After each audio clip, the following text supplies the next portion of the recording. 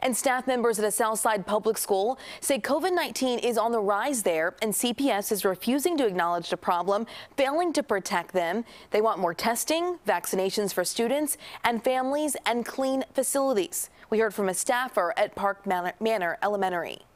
Since last Thursday, the cases have increased exponentially. Every day, another class or two are quarantined. Another staff or two or three are positive. My principal is positive, and she's really sick right now. It's scary. It's stressful.